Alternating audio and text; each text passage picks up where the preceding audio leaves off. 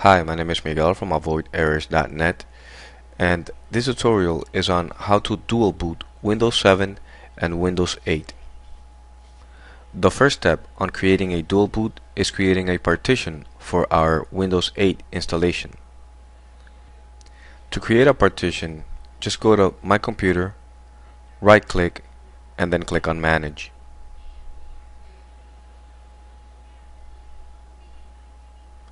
Here, click on Disk Management.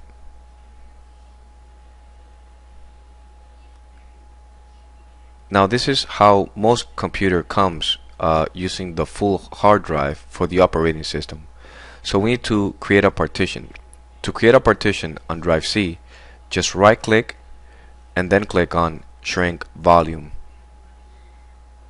When you click on Shrink Volume, it's going to query the hard drive for available shrink space. Here you can select the size of the partition. You can't go beyond the maximum size, and remember it's in megs. So I'm going to create a 25 gigs. It would be 25,000 megs.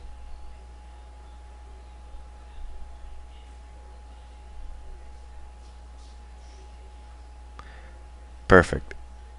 And now click on Shrink to create the partition. You don't have to create a 25 gigs, you can create a 20 gigs or larger, I recommend.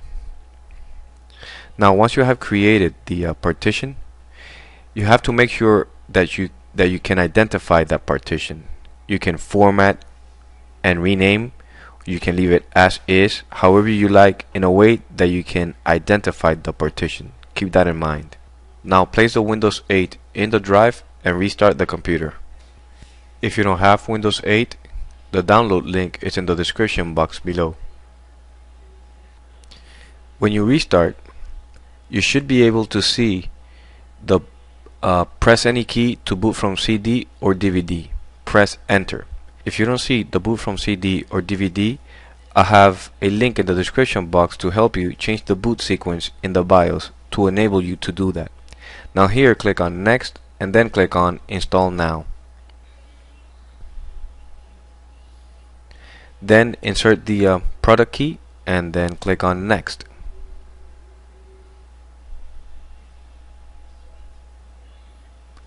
Accept the terms and the license terms and agreement and then click Next.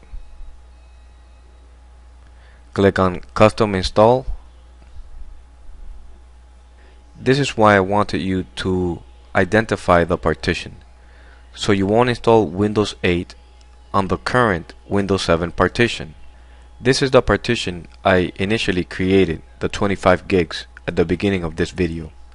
If you cannot identify the partition you have created, do not proceed. Once you have selected the partition, click on Next. Now I'm going to fast forward the installation of Windows 8. During the installation, the computer will restart several times. Make sure you don't click Enter when it asks you to boot from CD or DVD.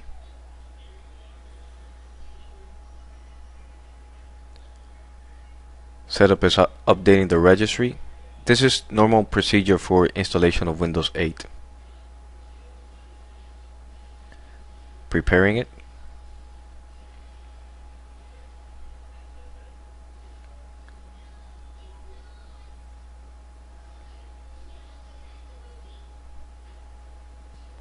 The reason why I didn't pause the video is because I wanted you guys to see the entire installation process of Windows 8. Remember not to press enter when it reboots, like you see here.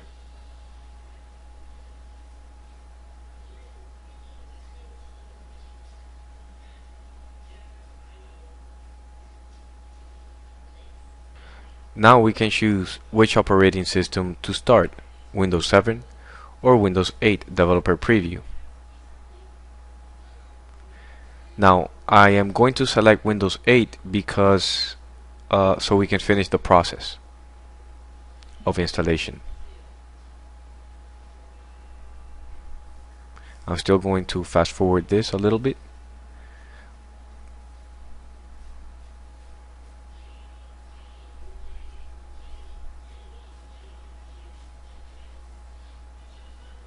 This is general settings, self-explanatory mostly.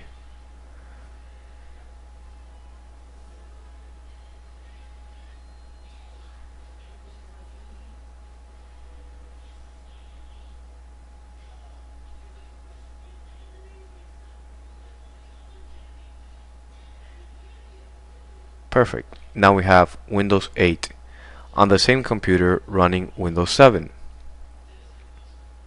So now all we need to do is restart and then choose if we want to start with Windows 7 or Windows 8. When you're done, don't forget to remove the disk from the drive. Now I'm going to restart and boot from Windows 7. Now I can choose which operating system to boot from, Windows 8 or Windows 7. I'm gonna go ahead and boot from the Windows 7 and show you how to remove Windows 8. Now once you boot onto Windows 7, right click Computer and then click on Manage. Here click on Disk Management, then right click the partition where you have Windows 8, in this case drive E, right click and then click on Delete Volume. Click Yes to the warning. Then if you want to go back to the full hard drive, right click on the drive C and then click on Extend Volume. Click next to the wizard, make sure you have the partition selected and then click on Next.